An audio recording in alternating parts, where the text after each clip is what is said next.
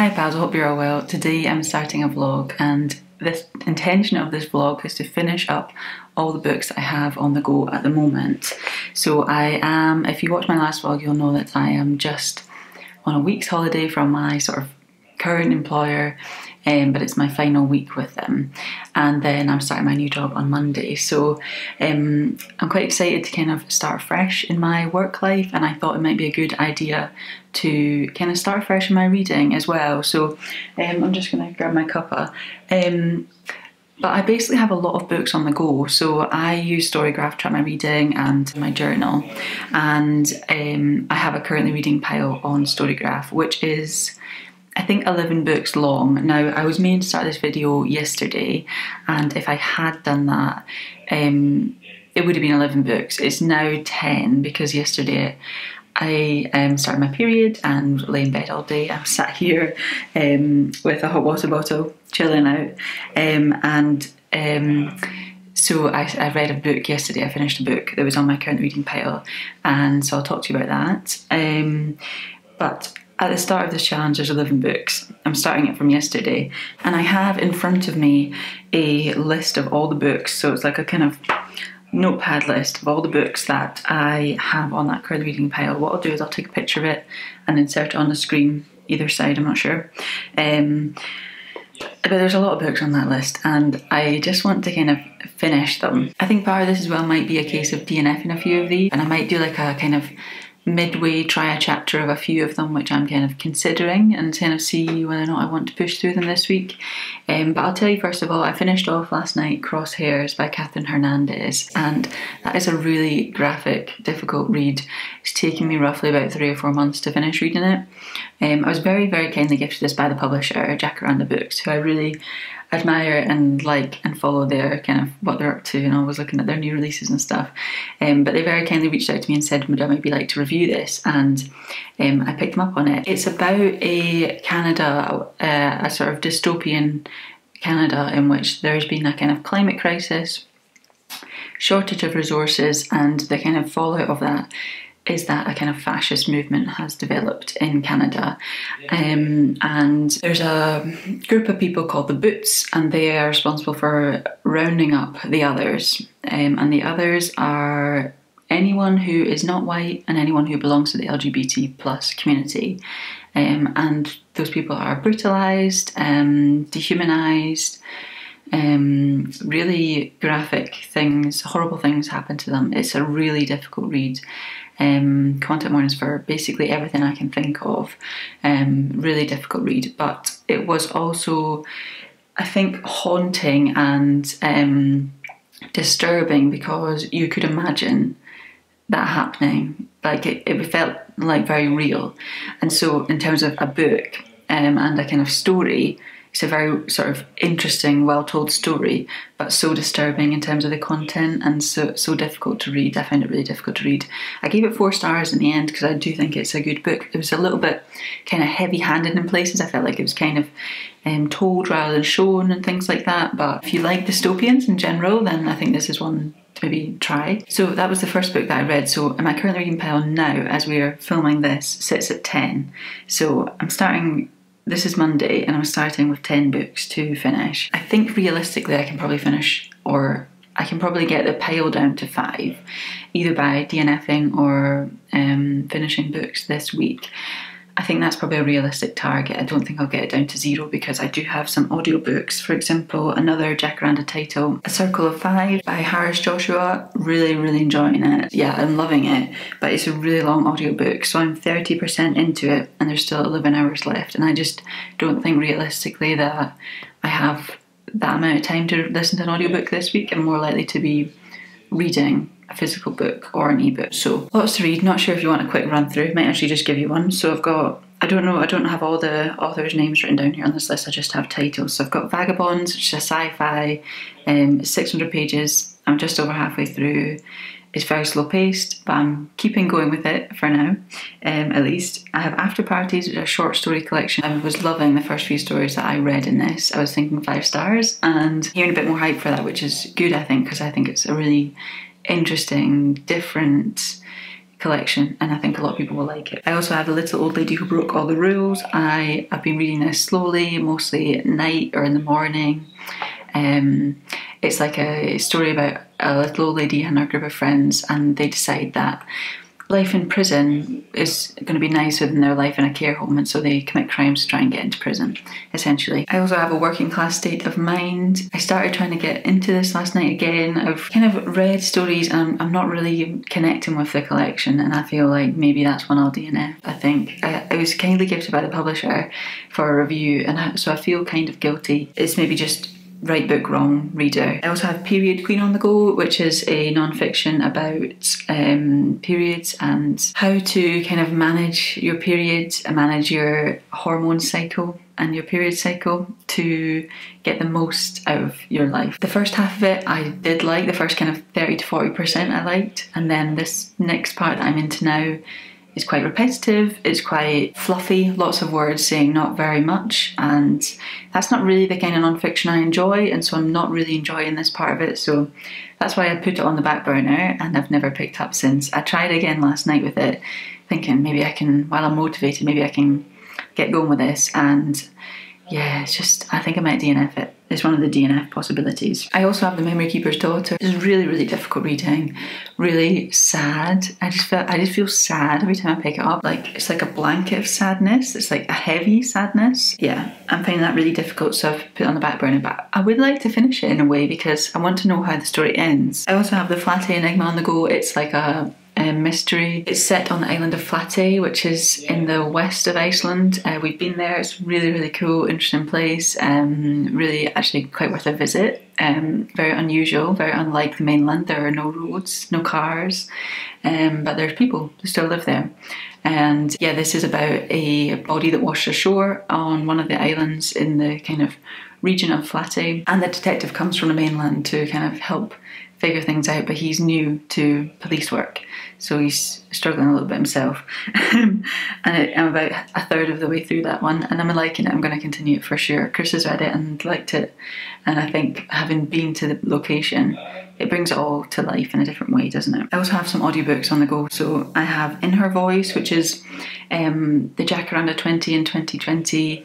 They published 4 poetry collections, I think, and this is like a compendium of all 4. I also have Who's Loving You, which is a short story collection. Might finish that this week. I'm more kind of thinking about finishing off physical and ebooks, as I said earlier. And obviously have A Circle of 5, which I already mentioned. So that should be 10 books. And I've got a lot of reading to do, and I'm looking forward to it. And I'm just going to vlog the whole experience, and hopefully you're up for coming along with me and see how I get on. And hopefully at the end of the week I will have read a good number of these, or at least kind of cleared my currently reading pile and decided which books I want to continue and finish. So yeah, let's get reading, I guess, and get on with it. We have had literally the nicest day here today. It feels like you're actually on your holidays somewhere super nice. I've sat out in the sun most of the day, apart from like the kind of peak heat time when I came indoors again, and even had a nice glass of wine out in the sunshine. It was so nice. And while I was out there, I finished my book that I was reading, The Flatey Enigma. I actually really did like this in the end. I was kind of thinking, is it just going to be a kind of average mystery novel? But it kind of really surprised me in the end, in the way that the author decided to kind of wrap things up. Throughout, I did feel like we missed a kind of central detective character, but then at the end I kind of understood what the author was doing, and like I spoke to Chris about it when I was like sort of maybe 70% of the way in, and I said my detective thing, and he said that he felt like that the author actually did something quite clever. So I do agree in the end when I finished it off, and I did really like it. You can probably see my sun cream marks on it because I was sat out in the sun reading it today. I wouldn't say too much more than I have said about it. I'll talk about it a bit more in my wrap up, but it's a mystery novel, and it kind of gets compared to Dan Brown's series, which I kind of liked the idea of, but I didn't quite like the execution of it. But this gets compared to that because it's kind of following the Flatey book, which is an ancient kind of text located on the island of Flatey, a copy is located on the island of Flatey, and there's kind of a series of clues, and like you have to kind of follow the journey as you go through. So it is like that series in that way, but it misses the kind of central detective. But the author actually did something different with it in a way as well, so I won't say too much about it, apart from that it might be one that quite a lot of people would actually quite enjoy. I think it might be quite underrated. I'm not sure how many reviews or anything it has on it. I've just recently filmed an underrated book recommendation video, so that's why that's in my head, and I'm thinking this should have been probably on it. But yeah, that will go up probably after this vlog, that video, so you can look forward to that. But yeah, I really like that. I'm going to sit and go through what else is on my currently reading pile and just kind of make a bit of a decision whether or not I keep reading it just now. And so I'll do that with you on the camera. So I mentioned at the start, there's a couple of books that I would quite like to kind of do a chapter of before I make a decision on them, but there are some that I think I just know off the bat I'm not going to really continue with. One of which is Period Queen. I just wasn't enjoying that at all, really. I like the first part. I kind of learned quite a lot about the hormones and stuff, and I think if anyone has any recommendations for kind of hormone books about hormones, or more like sciencey books about periods, I'd be interested in that. But I just really felt like it was a bit too fluffy, the Period Queen book, and I had some other issues with like the very female-centric language that's used. So I'm going to DNF that one at 52%, and I'm also going to DNF A Working Class State of Mind by Colin Burnett. I'm just not vibing with that collection, and I think it's probably just not for me. And so yeah, I feel bad about that because it was sent to me, but yeah, I will DNF that one. But I think the rest I will probably likely to continue with. I'm going to do the Triad chapter with the Memory Keeper's Daughter, and The Little Old Lady Who Broke All the Rules, and Vagabonds, I think, and just see which of those I want to continue. But yeah, I'm definitely DNFing those other two for just now, and yeah, I'll check in with you next when I have another update for you. Hopefully we have more good weather so I can sit out in it and just enjoy relaxing in the sunshine, reading my book. It's just absolute bliss. Hi pals, I hope you're all okay. So I have an update for you in terms of my reading. But first of all, I do just want to show you a beautiful sunset that we went to see the other night, which was just absolutely gorgeous, and I just couldn't leave out this vlog. It's the first sunset we have seen this year because it's been so cloudy, it's been so foggy, and something called fog, which is like volcano fog, which is kind of blowing in at the moment as I speak to you here. But we've had that all summer basically, and it's meant that we've not had any of our usual nice midnight sunsets, so it was such a joy to go and actually see it. So I will play that for you now, and if the sound is nice, which I'm hoping it will be, then there should be some nice sounds of crashing waves as well, and then you can rejoin me in a minute for a reading update.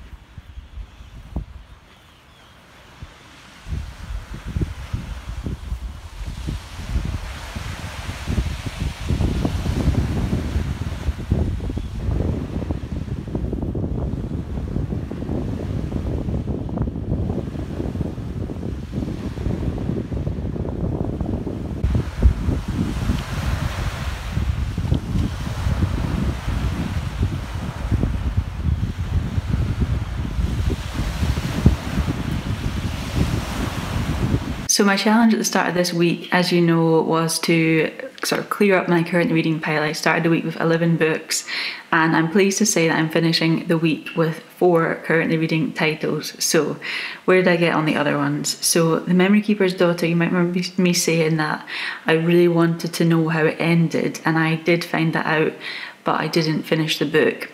What I did instead is I watched a film which was made based on the book. How to describe this film? It was absolutely terrible, to be honest. The film was so badly done, like so badly produced, and I'm not like a total cinematography expert or even somebody who really critiques that usually. I just kind of go with the flow of the film, but this film was so badly produced and the cinematography was absolutely shocking.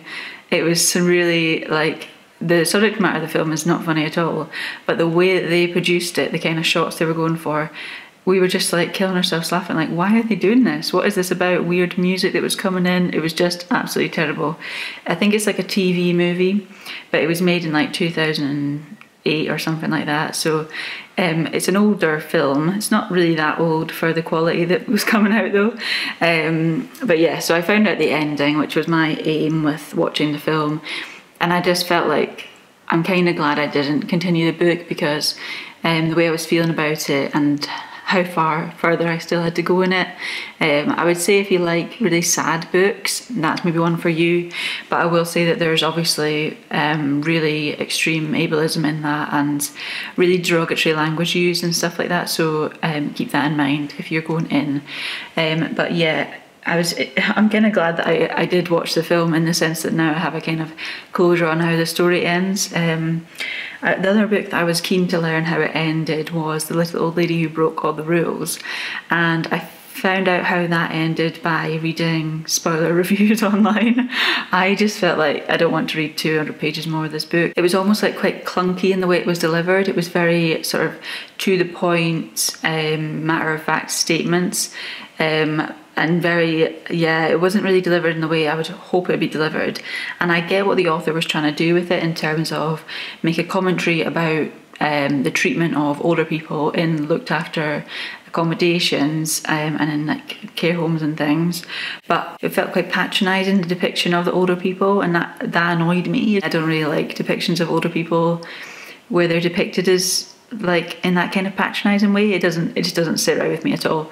So that was one of the things that was kind of grating on me, and I'm glad I didn't finish it, because reading the review I just thought it's just more of the same. Like, it's not going anywhere that's like, it didn't feel like it was going anywhere that was really good in my eyes. But that's not to say it won't work for other people. It maybe just isn't for me. Right book, wrong reader is definitely a thing. But you'll be glad to know that I'm not just DNFing all the books in this pile. I did actually finish another book. So I finished the Afterparties short story collection, and I thought that might be 5 stars by the first few stories I had read.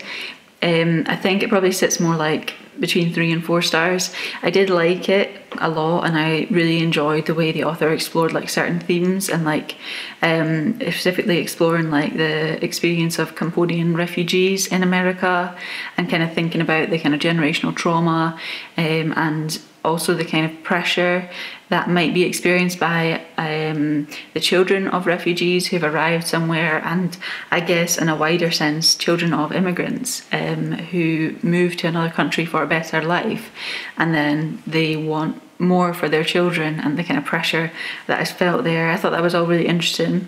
Some of my favourites, if you have read or do read the collection, were 3 Women of Chuck's Donuts, which was about like male-generated violence and trauma, and the way different people carry trauma, I guess, partly that, but mostly it was about kind of male-generated violence and the vulnerability of being a woman who is maybe undocumented or is trying to keep a low profile.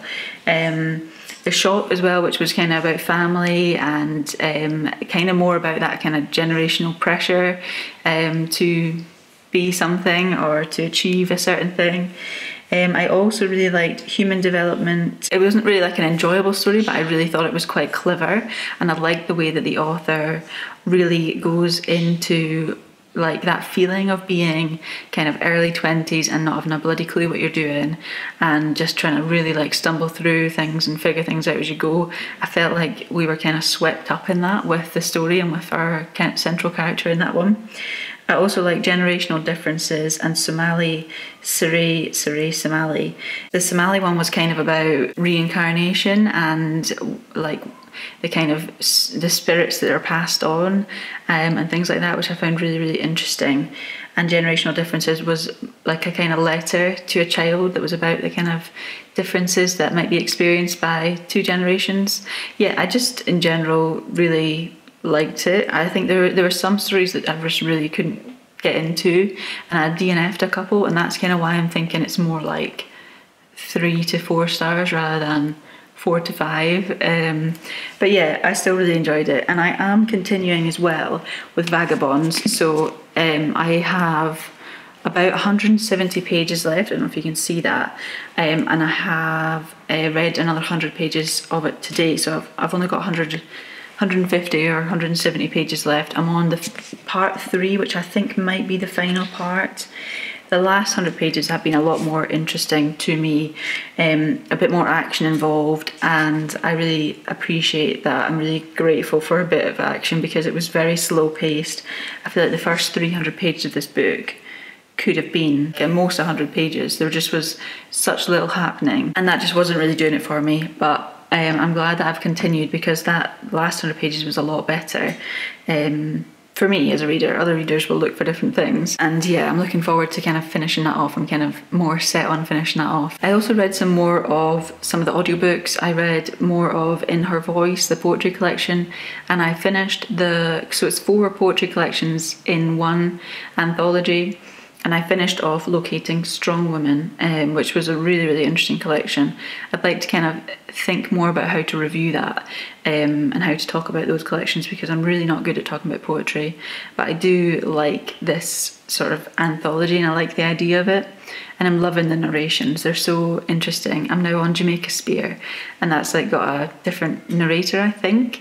It certainly is a different kind of accent and a different kind of total feel to the audiobook. She said it in this, and I realised that I never did like a roundup of what the actual, like the Star books, what I actually did with them in the end, and I thought it would be useful to do that at the end of this vlog, seeing as that was kind of the whole point of it.